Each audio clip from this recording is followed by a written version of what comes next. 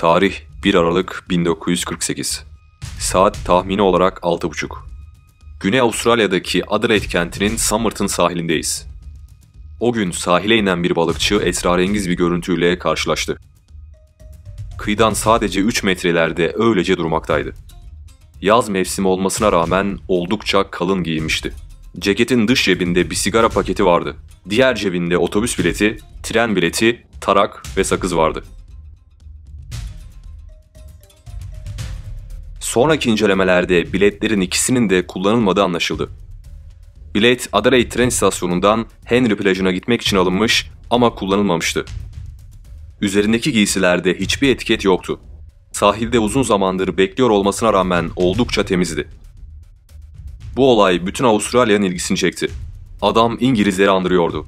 Üzerindeki kıyafetlerin etiketleri bilerek kesilmişti. Bir diğer ilginç detay ise yanında şapka olmamasıydı. O dönemde yaşayan insanlar şapka takardı. Ama onun bir şapkası yoktu. Şapkası ya denizde kaybolmuştu ya da bu olayın başka bir sebebi vardı. Otopsi sonucunda zehirlenerek öldüğü anlaşıldı. Zehir yüzünden iç organları ağır bir hasar almıştı. Ama zehrin ne zehri olduğu anlaşılamadı. Dalağı normal bir insanınkinden 3 kat daha büyüktü.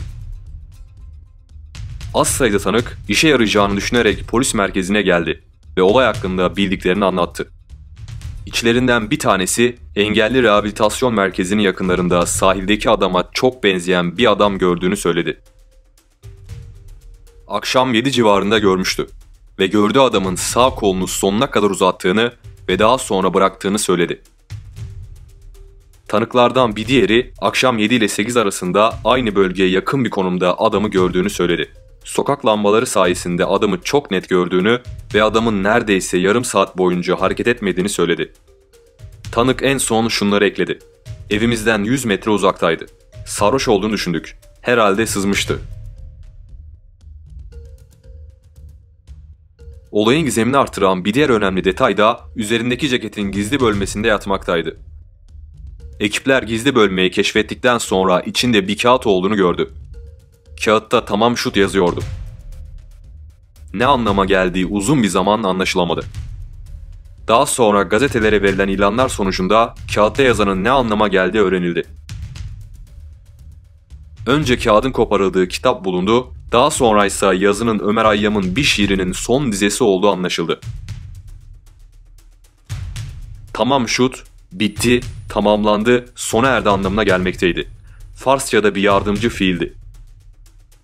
Esrarengiz bir adam 30 Kasım tarihinde bahsi geçen kitabı arabasında bulduğunu söyledi ve polislerle irtibata geçti. Yapılan incelemelerde parçanın gerçekten de bu kitaptan çıkarıldığı anlaşıldı. Kitabı inceleyen polisler arkasında bir telefon numarası yazılı olduğunu, garip kodlar içerdiğini gördüler. Telefon numarası bir hemşireye aitti. İsmi Jessica Thompson'dı.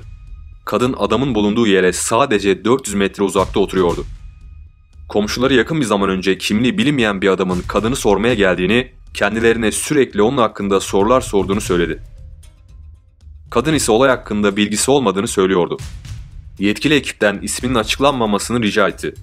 Zira böyle bir olayla anılmak onun için utanç vericiydi.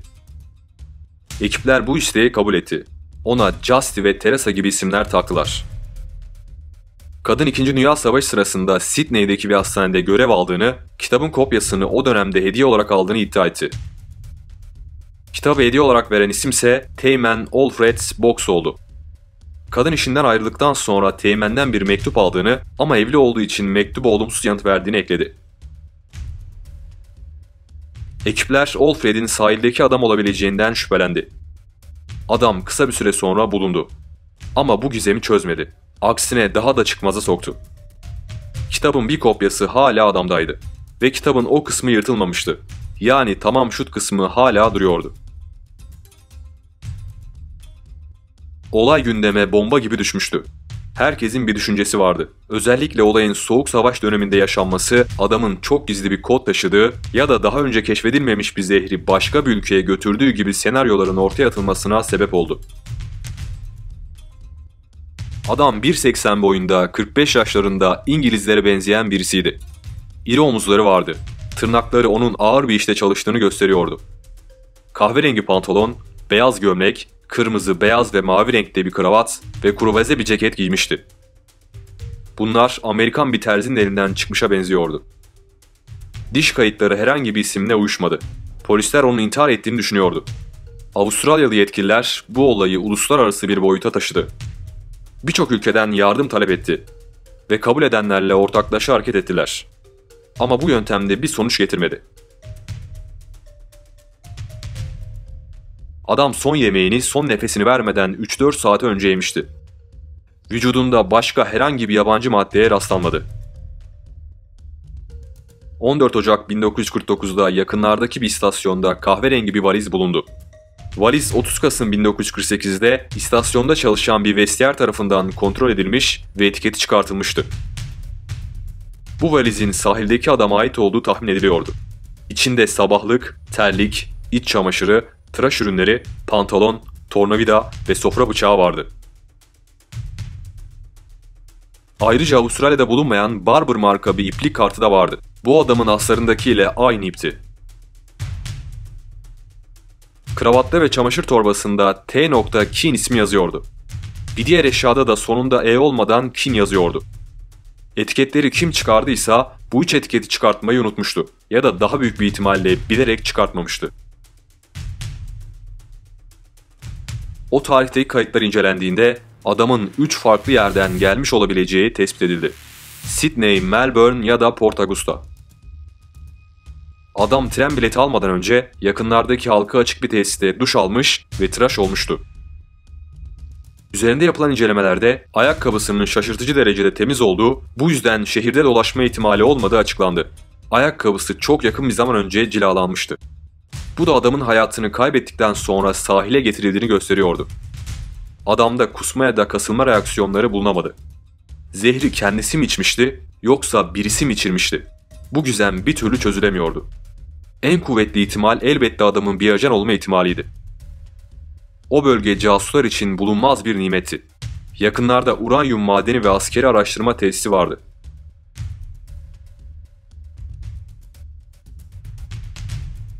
Alfred Boxhall 2. Dünya Savaşı sırasında istihbarat çalışmalarında görev almıştı.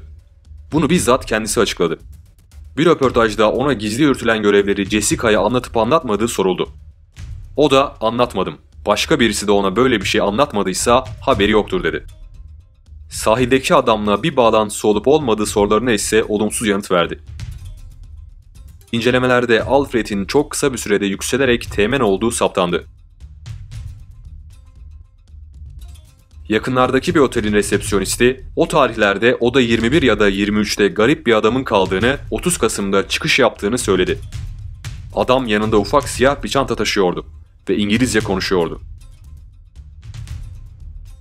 10 yıl sonra bir başka tanık ortaya çıktı ve adam bulunmadan önce sahil yakınlarında iyi giyimli bir adamın sırtında bir adam taşıdığını gördüğünü söyledi.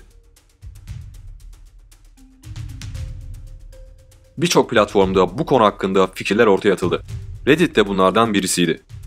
Adamın parasız olmadığı, cebinde bir miktar parası olduğu söylendi. Ayrıca yanında sadece hemşire Jessica'nın değil, bir banka numarası olduğu, hemşirenin de gerçek bir hemşire olmadığı iddia edildi. Ayakkabısının temiz olması da bazılarına göre mantıklıydı. Çünkü görgü tanıkları onu yakınlarda görmüştü. Çok fazla dolaşmamış ve kumda da yürümemiş olabilirdi. En mantıklı iddia ajan olduğu iddiası. Birçok insana göre gizem çözüldü. O bir ajandı. Sahildeki adam Kurtuluş Ordusu'na ait toplu bir mezarlığa gömüldü. Yıllar sonra mezarında çiçekler olduğu fark edildi. Birileri onu düzenli bir şekilde ziyaret ediyordu. Onun kim olduğunu ve ne yaptığını çok iyi bilen birileri.